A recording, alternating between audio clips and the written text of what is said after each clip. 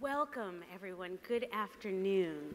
I am Thelma Golden, Director and Chief Curator of the Studio Museum in Harlem. Thrilled to be here as part of this summit, moderating this panel, Museums of the Future. Now, as a museum director, I've often been in conversations about museums of the present. It is the full sense of my work. But the potential today we have is to talk about what the museum is and will mean in the future, what form it will take, how it will understand itself in a changing world, and quite potentially, with this amazing panel that's been assembled here today, to think about the implications and the possibilities for museums. Now, all three of my panelists have amazing bios full of incredible experiences, which I will ask you to look in your program to read. And very simply, I will introduce them as Adam Lerner to my left, Yana and Moshe Safdie at the end. All here to think through this idea, and we want to open it up to you. But I'm going to begin because I think what we all have experienced in this last day or so that we have been here is really the magic of this space, of this museum, of its incredible sense of wanting to imagine the museum as an entity very differently, and also the exhibition on view, which really challenges these ideas of how we understand art now. So I thought a very important place for us to start, and a real privilege that we have, is having Mr. Safdie here to talk about, to begin us with this museum that you created and designed in the present, but clearly we're thinking about the implications of the future. And would you tell us a little bit about both the inspiration and what you hope the experience will tell us about what the museum is and means? So what I'd like to do is, I made, thinking about this panel, just checkpoints. What do I think the Museum of the Future ought to involve? And I wrote community, expand the traditional role of museums from exhibitory and galleries to all kinds of activities. I wrote extroversion, a building that's extrovert. That means it reaches out, it's inviting. I wrote choose a site carefully, and that's about two things, access and magic. And then, of course, there is a question of the ultimate test. This question, is the architecture overwhelming the collection? Should the architecture submit to the collection? So I'll just touch on those as I speak about this place, because Crystal Bridges began with a question, where to build it? I mean, there's a fairy tale how I got selected by Alice. No competition. She visited various projects of various architects. I came here for the day. We walked the site. There was a stream going right through here, wooded. We looked at the top of the hill. We looked at other sites as well. And then I felt we should do it here, right at the bottom of the valley.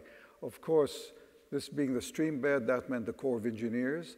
That meant the floodplains. That meant building a building for the 100-year flood, then it became the 1,000-year flood. It's actually designed for the 3,000-year flood. But it was about creating a place. So the first idea was, let's dam the stream and create these ponds. Let's not build a singular building, but a series of pavilions that surround the ponds. Doing it low meant that the escarpment of the trees would always surround us. And this was walkable to, I smile when I say it, downtown Bentonville. It's not really downtown, but downtown Bentonville. I mean, when I lecture about it in Hong Kong, for example, I say downtown Bentonville, and I warn them it's not downtown as they understand it. And this was the genesis of the idea. Now, the building extrovert. I felt the building should be transparent and inviting. But this building has a mystery. When you arrive by car, like a regular visitor, there's just the hill. You just see a little, the gate, the sort of trellis wall that welcomes you, and then you discover it as you come down. And I thought that sense of surprise would give this place an intimacy. Now, one of the toughest things in museums as they get bigger and bigger, and you know, like the National Gallery of Canada was like as big as a Met. How do you maintain a sense of legibility? How do you maintain a sense of intimacy? I mean, you're part of a sort of the ritual of experiencing culture in a ritualistic way. At the same time, there's a need for intimacy.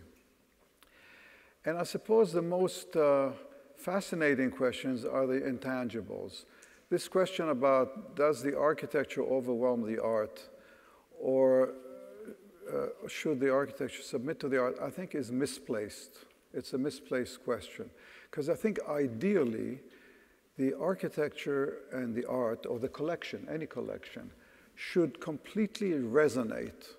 They should resonate with each other, so that, to me, the ultimate test of a museum is remove the collection, remove the art, the place should be diminished.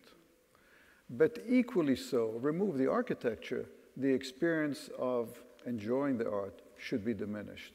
And if I think one achieves that, I think that's the right balance.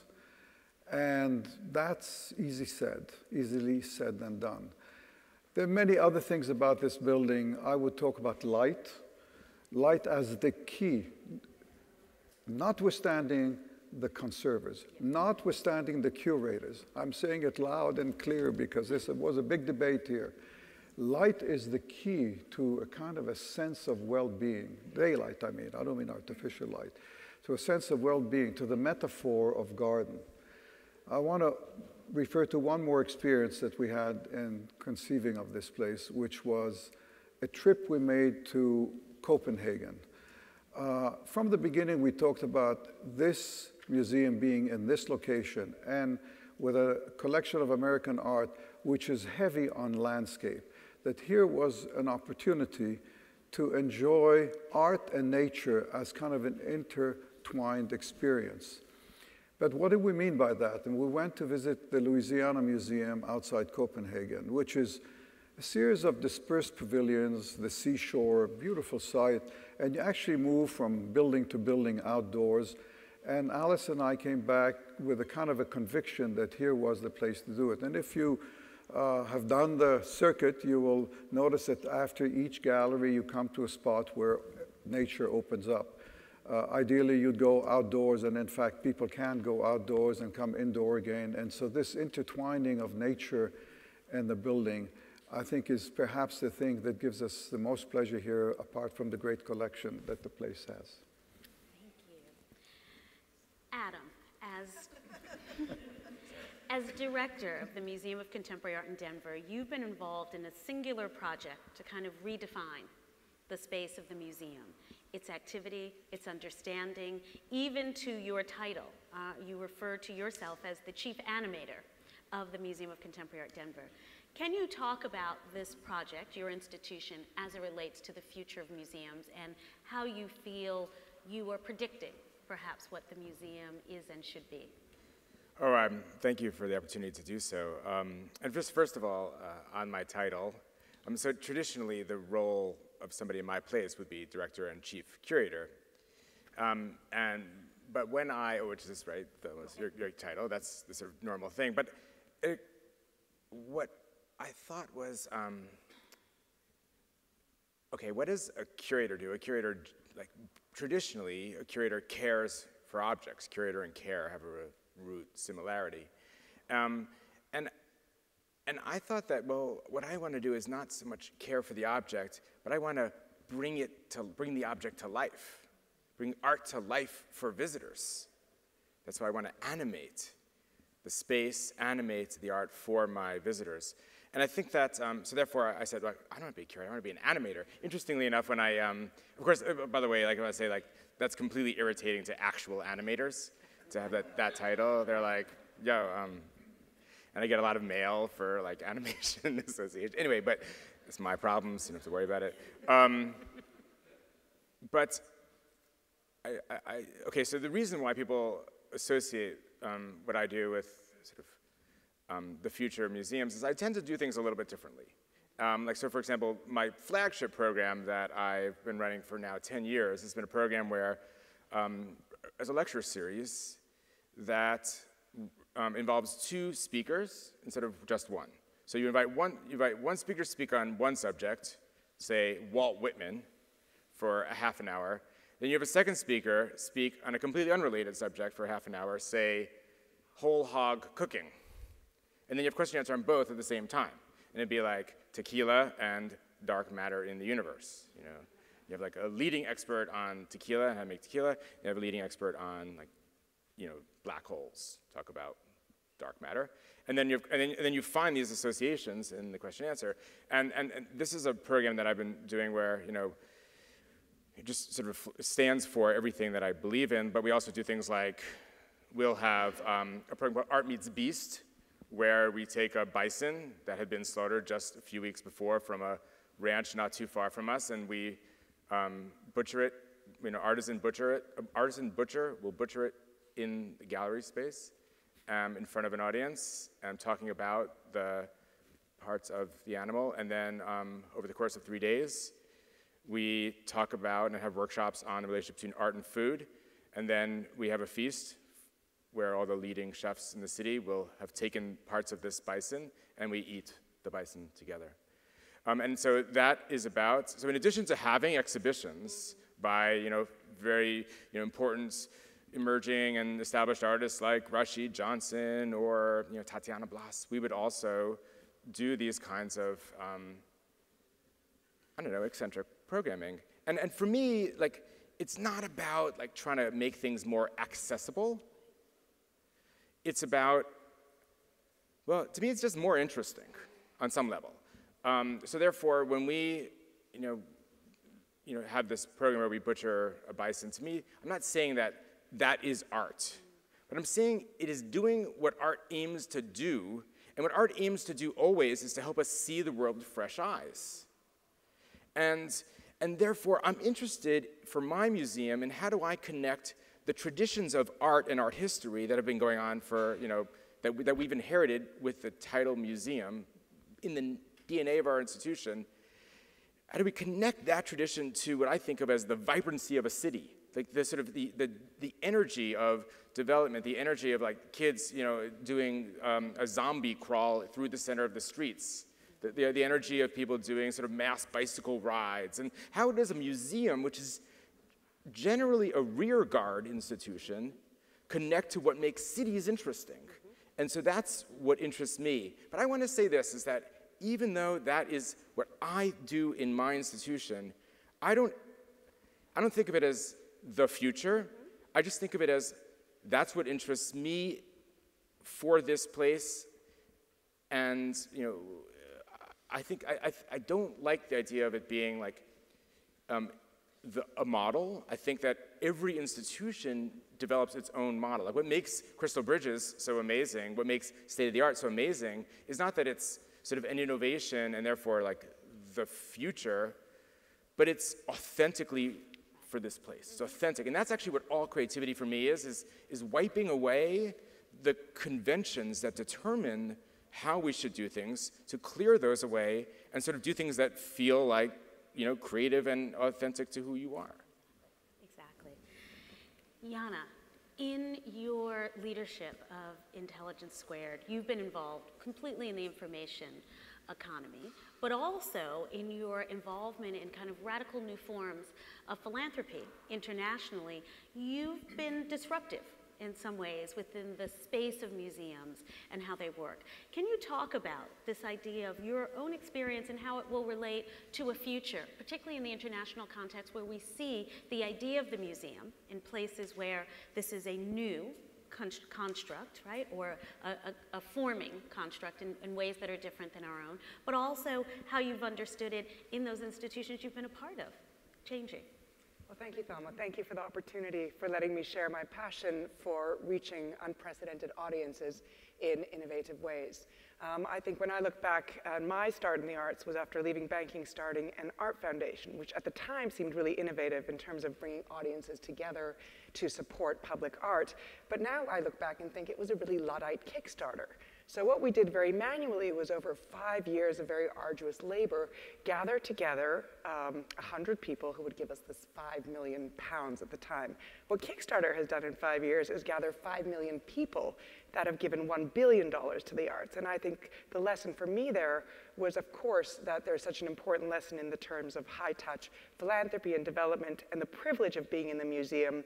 But my work at Intelligence Squared showed me that the 1,000-person audiences we thought were really huge for this kind of gathering of improbable pairings, for example, could actually be amplified so many times over when we put that debate with Christopher Hitchens and Stephen Fry and Dawkins online and suddenly had 2 million podcast downloads from people who would never pay £25 to actually be at the Royal Geographic Society to listen to that debate. So as I started on this path with Intelligence Squared of moving to Hong Kong and recognizing how far I was from some of the greatest centers of excellence, the way I started to both attend our debates virtually and to engage with Tate and V&A and the Met and other museums virtually was through this artery that I developed. And I realized that what we were doing in amplifying our message with Intelligence Squared via podcasts and YouTube and Twitter and anything available to us really was also something that we could use to replicate this experience to museums. That made me somewhat an agitator as I made my way back to London and would knock on the door of Nick Sirota and say, we need to put all this online. We need to do all these different things. And yet what we ended up launching last week, which was about a year in and a real labor of love, was one small example. It was Tate coming online to Khan Academy and going to a platform that's already delivered 300 million lessons online. And so as I look to what we're doing with Intelligence Squared in terms of going out to 9 cities, having live audiences, I'm realizing that's actually the privileged offering of those who can be in those, but we're always going to have a multiple of people who can access us for free that might never step into convention center in Chile or into an auditorium at Lincoln Center. So in conclusion, I think what's really interesting is embracing the new technology, never as a way to disintermediate the museum, because it's really hard to eat a bison as a community on Kickstarter, but really just to look at what tools are available to us to reach these unprecedented audiences in unprecedented ways, and to look at the fact that, okay, Tate now has 7 million people visiting and 14 million people visiting online, but Met has a multiple of 6 times the physical football online.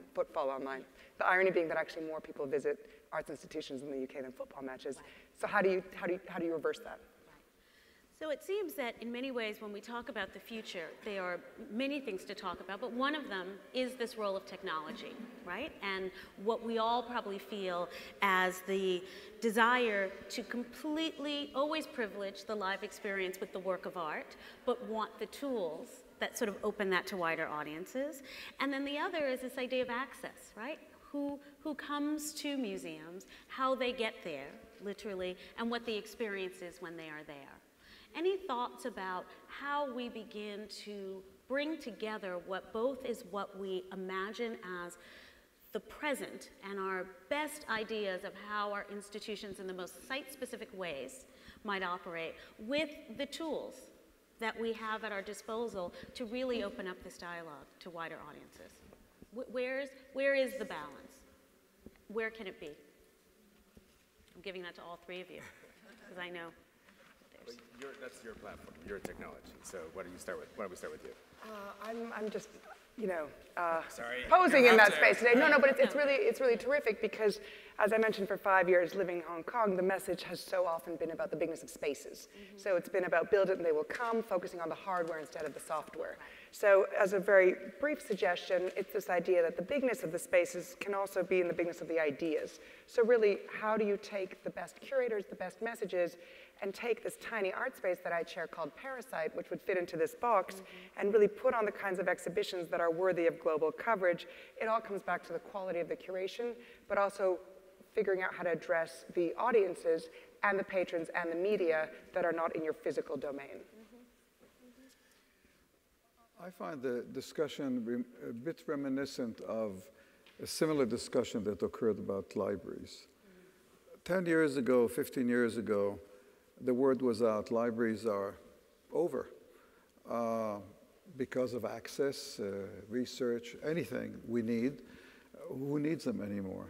And that just about was at the beginning of the biggest prolification of urban public libraries that the country's seen in decades. Libraries are getting built everywhere. And they have a new role, changing role. They're packing the books and sending them to storage, a lot of them. They're accessible if needed, but they're completely new institutions. They're about a happening, about people wanting to partake in a certain experience and access and lessons and education. And I think the same is true of the museum. The more that happens virtually, the more that happens in the air, the more we can pick up on our screen, the more our appetite is whet, and we're then needy. And all this needs place. And, you know, forget about what that place will be. We don't know quite what that Museum of the Future is physically. But I am convinced that we need place, and that place needs to be a place that's conducive to all these things we want to do, not alone, but as a group, as a community. So whatever the form this museum takes as it evolves, I think the need for it will be as urgent, if not more urgent, than it's ever been in the past. We have a hunger for it. So I think that the thing that technology creates more than anything else is a certain kind of person. And that is a kind of person who uses technology.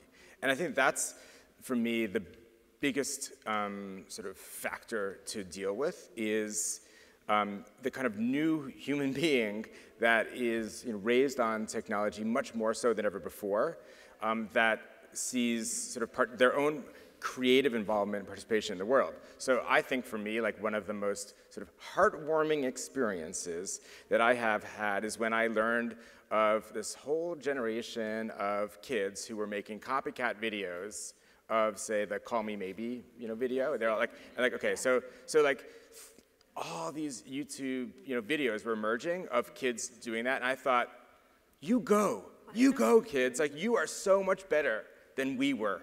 Like you are creators, you are makers. And like, so it's not surprising to me when in Denver, there was a survey, a statistically significant survey, telephone survey, that took place just last year. And it was basically asking, it was related to the arts. And it was developing a plan for the city of the arts in the 21st century. And over half of the people under 25 years old describe themselves as artists. 53% of people under 25, and then it goes down and down and down as you get older. And so I thought, yeah, if you're making your own YouTube video, you are, in a way, an artist. And so therefore, like, what is the role of art in a world of artists? What is the role of a museum? And I think in a world where everybody can actually be producers, and I think that that's where we come in to, like, when we create a program, where we do like a program called like According to the Internet, where we have an expert come and talk, but we don't ask them, like, we have an expert on Freud talk, but we don't ask them questions about Freud. I mean, what the truth of what Freud did. We ask them, well, like, what like people on the Internet said, like, so which is it true that, and then ask them to tell us, like, what the Internet says about Freud is true. But that's just the program we have, but it feels DIY. It feels like it's connecting to that DIY spirit that's in the city, and that's what interests me more than anything else about technology, much more than its ability to interpret the physical object is this person it creates. But that's perhaps one of the greatest questions, right? And that is this role that museums have as collecting institutions. And there are many people who position that our roles in museums will move from being about collections to being about programs, right? And the relationship of objects and how they live in the world can possibly change. So everyone's going to be an animator now? Well, potentially, or curator, because also we certainly get annoyed in the world when people are curators of wine and curators of their shoes, right, as opposed to curators of art. But that's an aside. But this idea of the collection, I mean, Moshe, you talked about this idea of creating a physical space for the art, right? And we all know that's what creates an amazing experience for art. But there's also a whole realm of museums that are being created now explicitly without collections, right? Yeah. I mean, we designed a museum in Singapore as part of a complex. It was really, I called it the casino tax. The developer had to build a cultural institution. And so I tried to figure out what, Singapore has an art museum and it's got a historic museum. And we invented something called the Art Science Museum. And I've been watching it now for 3 years. The idea was that by trying to have an institution committed to bringing the arts and the sciences somehow juxtaposed together, that this would open up a whole new world of possible exhibitions. In fact, it has. But I've also seen an exhibition there, a Van Gogh exhibition, galleries which are very tall, 20 feet tall, with a whole series of walls projecting the paintings, including close-ups, on the floor, on all the walls, in an area twice the size of this gallery. And I saw hundreds of people in wonderment, taking in Van Gogh like maybe they never have before. And so here, no collection at all. And the critics were very critical. What's the point of doing projected Van Gogh? I actually got such a high out of it just watching the kids lying on the floor and going crazy. So definitely collection is opened up. But also I think subject matter. I mean, you allude to that, subject matter. I mean, the bison slaughtering is a ritual. It's an anatomy lesson. You can go on to talk about the chemistry of it, and of course the gastronomy of it, and the culture of gastronomy, and endless. So opening up the subject matter in a much more free and interpretive way, I think, has the potential of drawing a public that museums, art museums, don't have today. And I think it also brings this question of art museums always forming, in a way, their sense of themselves and their mission around being authoritative, right? The purveyors of this knowledge. And what we understand now is that our best use often is to create a space for audiences to bring their own knowledge with them and meet the knowledge that we have as institutions through the works of art. What do you think, Yana, in terms of this idea of institutions as sort of knowledge spaces, how that transforms our experience of them? Well, I'd love to pick up on this idea of the library. I'm spending a lot of time at Yale this year, and I had prided myself on not having gone to the library for several months because everything that I needed was on Oracle. Of course, when I finally made my way to the library, it was because Tom Stoppard was coming and he was going to be discussing Arcadia. And I made my way to the library for the 4:30 talk, and the queue went around the building because, of course, everybody wanted to be in a physical space with Tom Stoppard in a community where they could question and discuss. So as you say, I think the building is paramount to those who can get that access. And whether you're carving a bison or hearing a great author or having a completely improbable pairing or heated discussion, I think the building is first and foremost that center of discourse and discussion. What I'm seeing a lot of in Asia particularly, where the private collections are the ones that are getting the biggest building and the biggest tax breaks and the biggest ribbon cutting ceremonies, is also just this need to really ensure that the kind of education that is in the DNA of American institutions when they open the doors to these buildings is also something that's ingrained. So I guess there I would say, apart from the building, it's also the very clever collaborations that need to ensure that the extension can really, do what the Met is doing, or rather the British Museum is doing with Minecraft, for example, or go into places through these kinds of discussions that start in the museum, but also take the discussion well beyond. And I think that participation is often misused in our field as, it happens, I guess, in every field. There's like a word that people cling to as the next thing, and everyone's like, oh, we've got to do that, and then they sort of do it unthinkingly, which is, to me, not really innovative in its true sense. I think that, for me, when I think about what is participation, I think it's you need to participate as a creator, as an institution. That's what we do. We attempt to sort of participate in the creative voices of the city, of what makes a place interesting. And that doesn't mean that when somebody is in front of a work of art, they have to somehow have a constructed opportunity to somehow respond to it, because online they reply, and so therefore we have to provide them with a means of replying to a painting.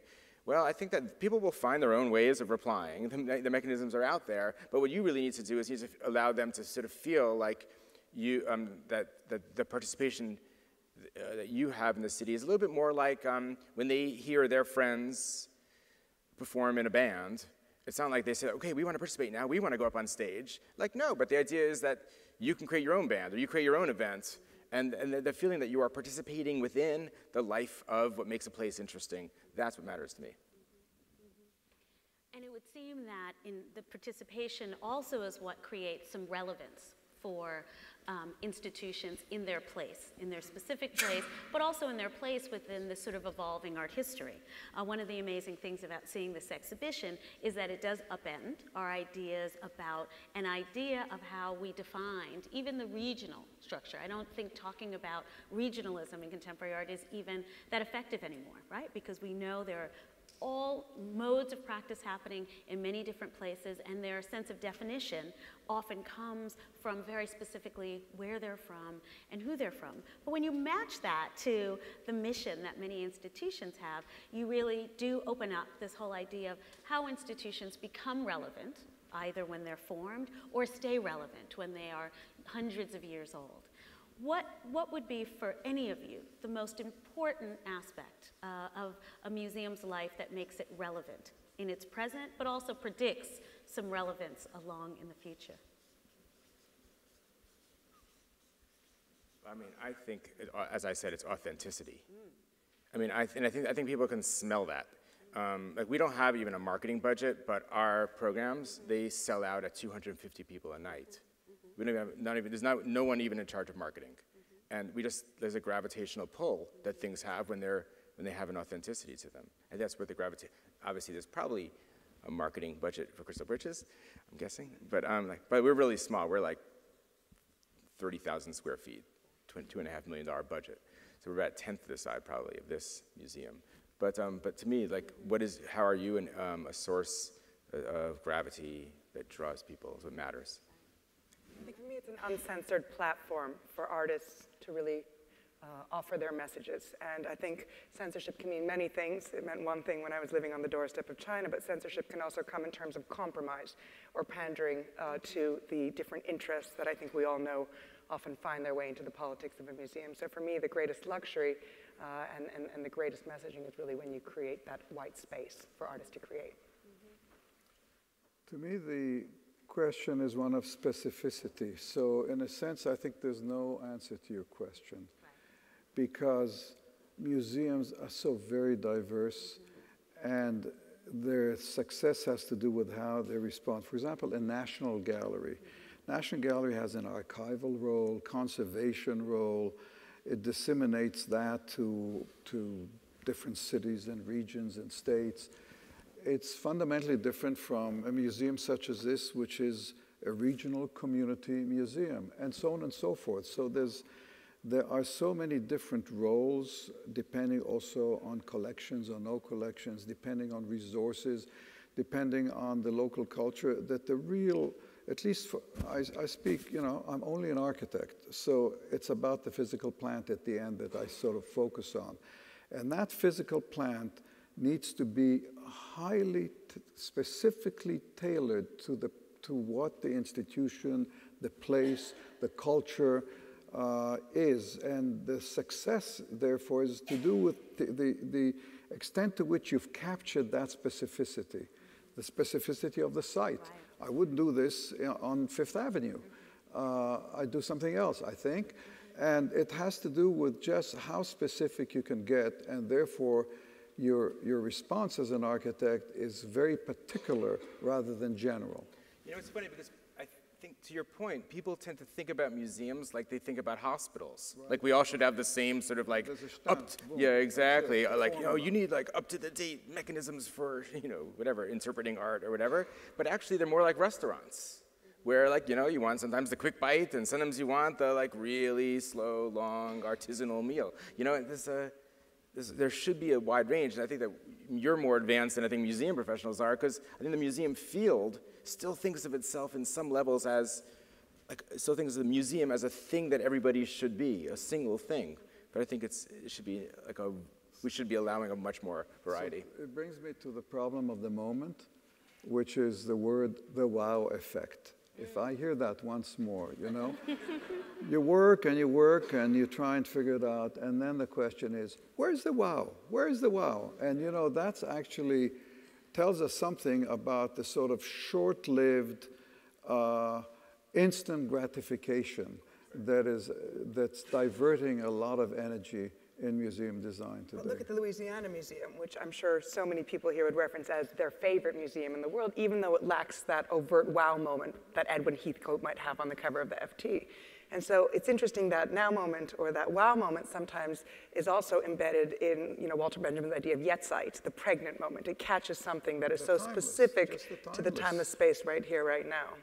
I mean, okay, so we talk about the museums of the future, then like, you think about how it is that evolution works so that things that are, evolutionarily more sort of like evolutionarily earlier, are like exist alongside things that are later, and that's great. Like it seems to work well to have that because, I think it's great that we still have living cathedrals. And people say to me, like, how do we make, like, all the time I get invited, like, people look to me one or two ways. Like, they're like, either like, the destruction of the museums, Adam, or they're like, the future of museums, Adam. And I guess I would say, like, no, I'm not trying to make the big claim. And I feel like people say to me, like, we've got this really boring museum. And I say, that's great. That is great. You should, like, if you've got a museum that no one goes to, I want to go there because that sounds like an amazing experience to go to a museum that nobody goes to. And I wish that some museums would have the courage in 2014 to say that. Like, we want to be the kind of place that nobody goes to.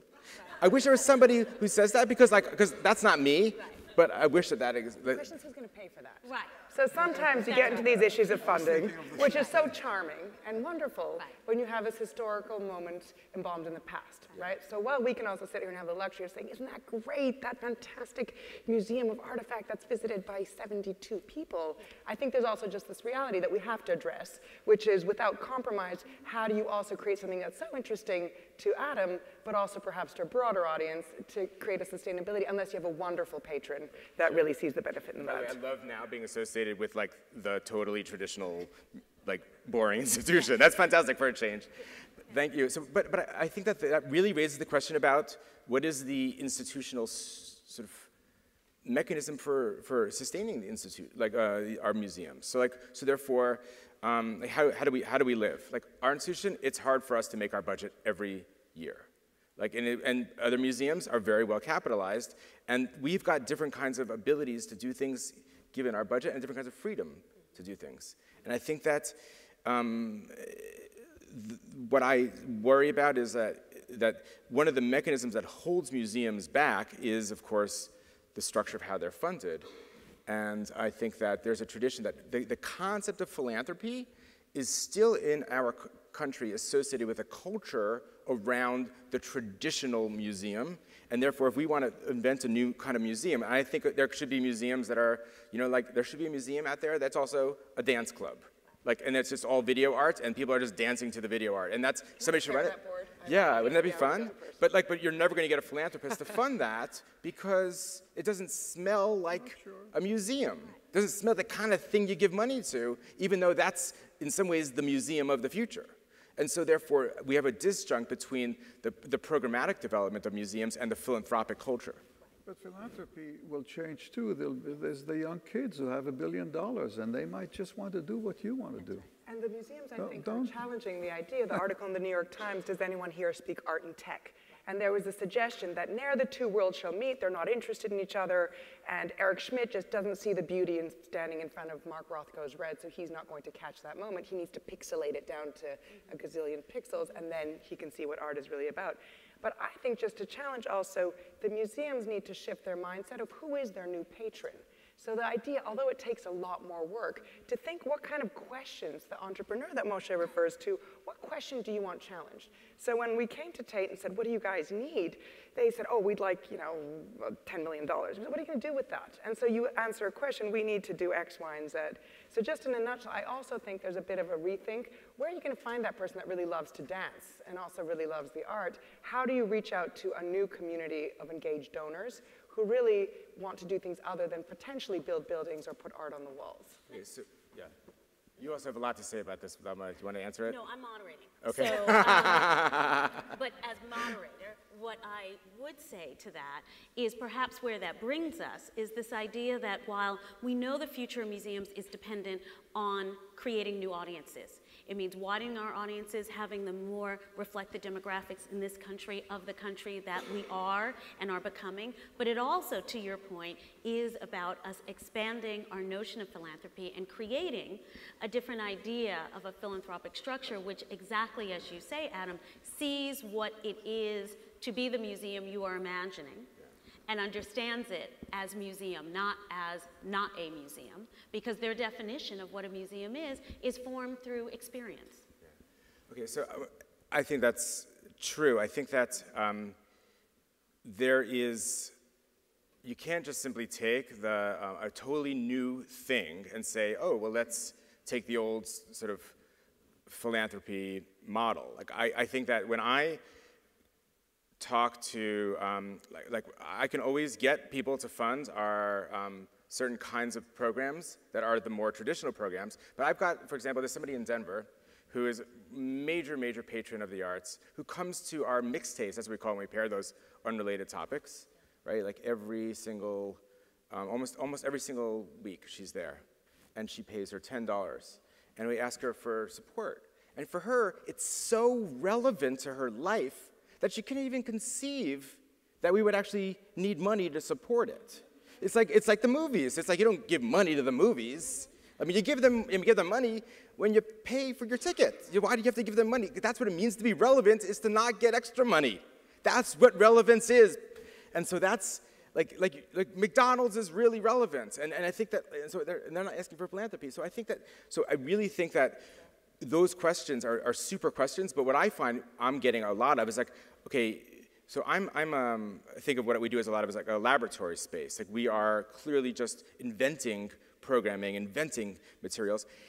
And I would say that makes sense why a lot of companies, when we ask them for support, they say, okay, well, why don't you come in and work with our staff?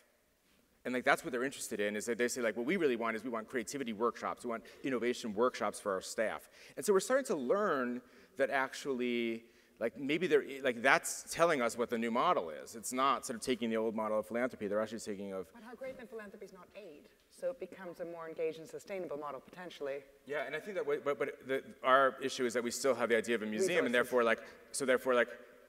if I were to do everything as fee for service, then that's like, the structure of my job would have to change, because I'd have to be more like an architecture firm, which is more fee for service. And I think that, but the model of the museum director doesn't quite allow for that. So it really brings us, and I do want to open this up to you all, because I hope there are some questions for these three. But it really brings up then, finally, where I'll ask you all to respond. And when we think about this space of innovation, the one that our culture is deeply invested in, what's the role of museums in the innovation culture? What are museums and what can they be? I'm going to start with you. I don't really have an answer, because I think, we live in the present, and I suppose what a museum will evolve to be is the big question mark. It's the art not yet created, in the ways not yet available, to be used in a way we can't yet imagine. So it means let's just be open, and if I'm around, I'd love to explore it. Adam?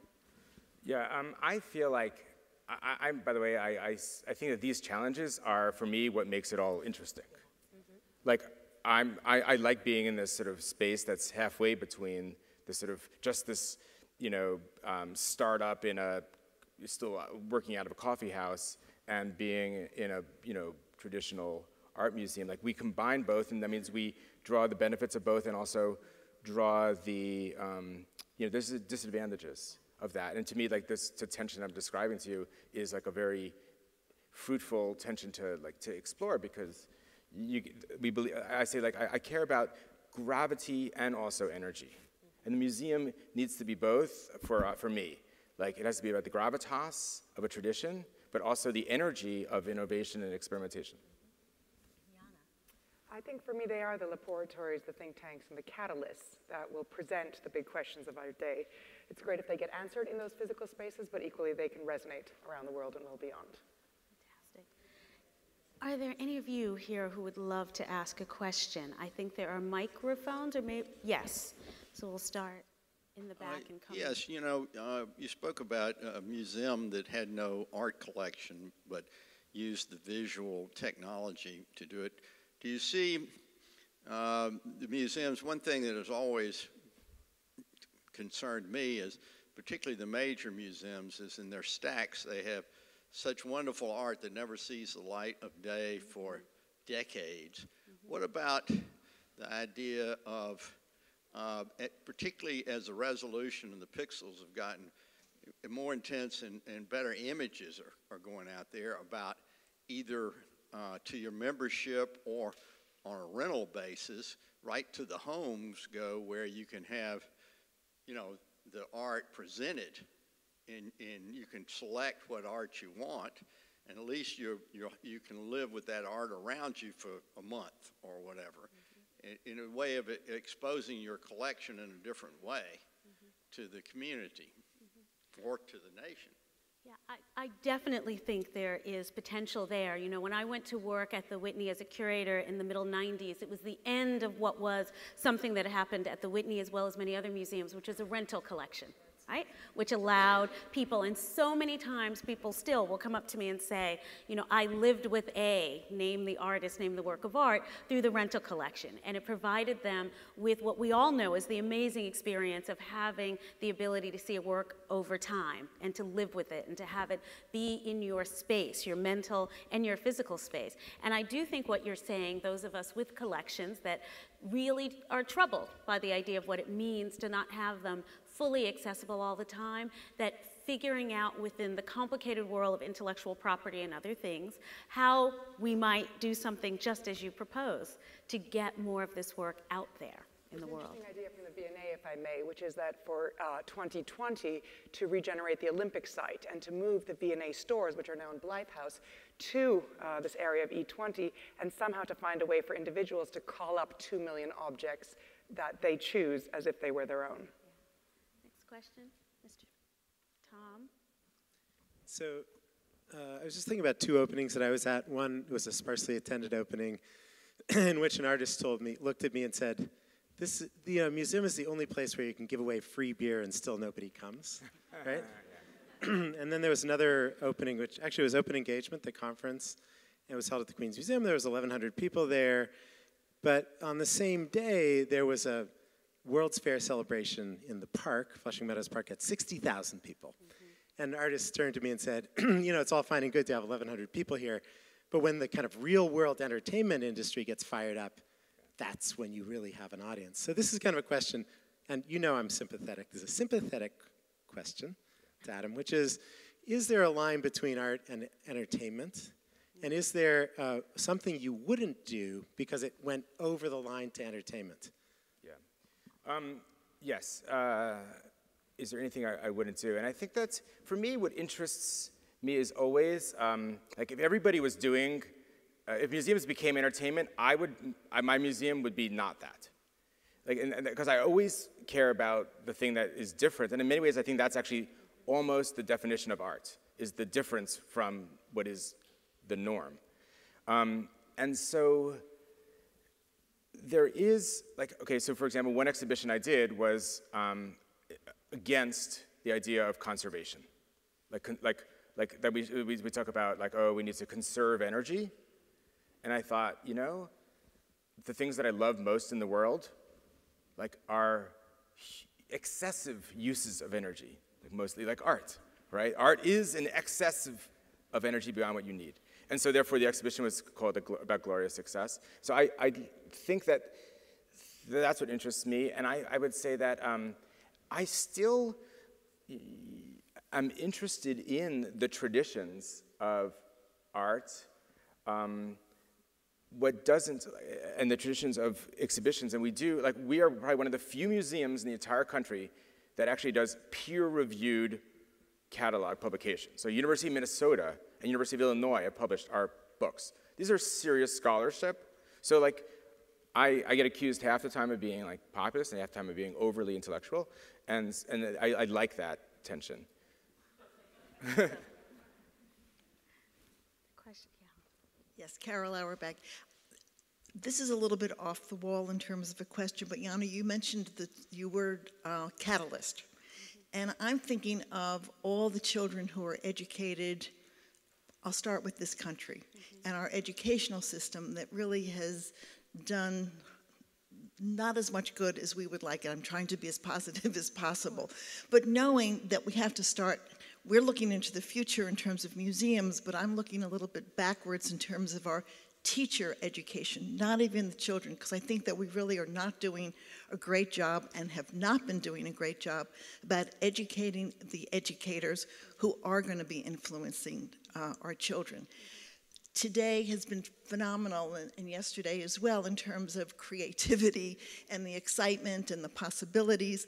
So is there a role, and what might that be for artists, for museums, to really work, and I don't mean with individual schools necessarily, but I think we do need a larger picture in terms of working with the universities that are training our teachers to do a better job. We talked about the use of technology. I know too many teachers who will refuse to use it because they don't know how to. We just make an assumption, yes, our 2-year-olds and 3-year-olds know how to do it, but there are many teachers who are very uncomfortable still. And so where do museums and all of this excitement fit in? I think that's so interesting and on point. When MoMA launched its first massive open online course last summer, they did it about teaching the teachers. And so although that was a technological tool, what they found, I think, was that over 5 years of having the lessons that they sold in their bookshop in terms of the modules, I think they had about 3,500 people who bought those.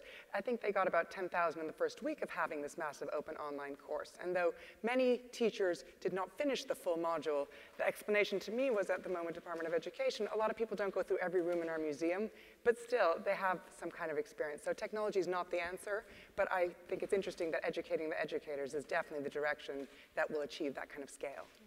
And I think for an institution like mine, the Studio Museum in Harlem, from our founding, our commitment has been to educating educators in order to be agents in their classrooms to bring not just art, but culture as part of the conversation. And I think now the version of that in our life, 46 years after our founding, is really to take a radical look at where art can fit into these new ideas of curriculum. Which are being delivered through technology, which are now having the potential to not just educate the educators, but also parents, right, in their ability to help young people in the learning environment. We have time for one more question. I am sorry, oh my gosh. And the microphone is here, and I see the two of you over here, I'm sorry. Yeah, I'm Mary Ann Greenwood, and I'm having a little difficulty with the conversation in that what I'm hearing is that the future of art is experience, it is digital, and we're talking about programmatic things.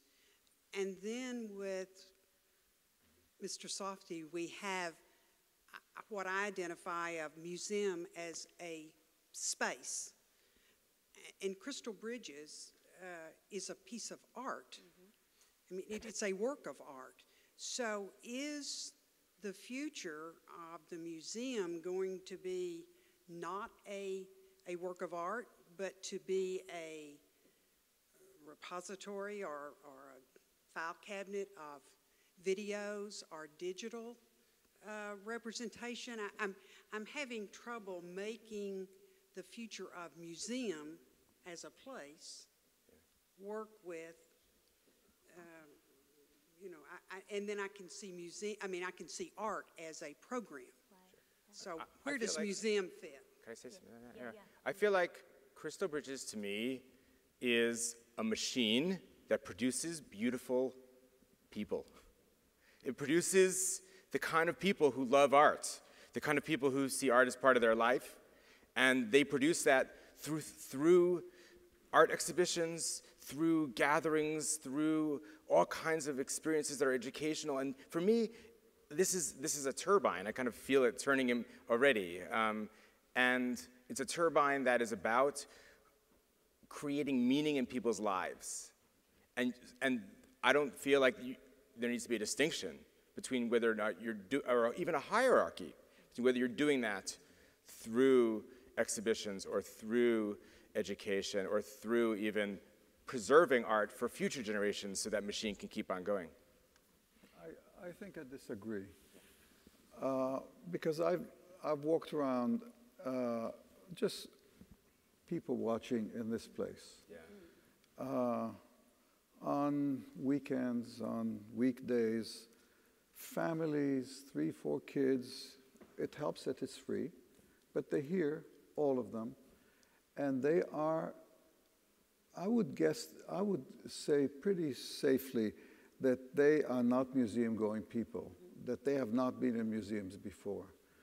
And I think it's the combination of what occurs here that brings them here. So yes, the architecture appeals and attracts, it's seductive, but this stuff going on here in the arts, and it's the combination that brings them here. And otherwise, they would not be at home looking at art in their laptop. They wouldn't be. But that's what I'm saying. I So, feel like I'm saying the same thing. but therefore, I think the physical plant and the programming and the collection. To me, that's all the machine. That's the the whole synergy. machine of what it Okay, is. so Yeah. okay, in that case, machine. The quickest quote, I promise. Yeah.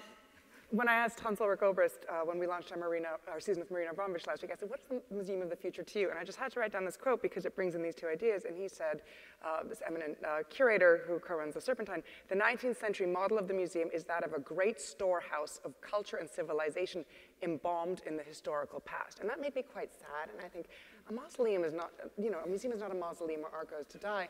And I think it's these kinds of amazing collaborations that really catalyze the fiery creativity. So the combination is very exciting for all. And I think in conclusion to your point, what you're feeling is really the question of the possibility, right? That all these factors we're speaking of, the program, the experience, the building, the access, the technology, are all what we have at our disposal in museums. And I believe that the Museum of the Future, both as manifested in the experiences we have now, but also, as Moshe said, the ones we can't yet imagine what will be, are what are going to define it.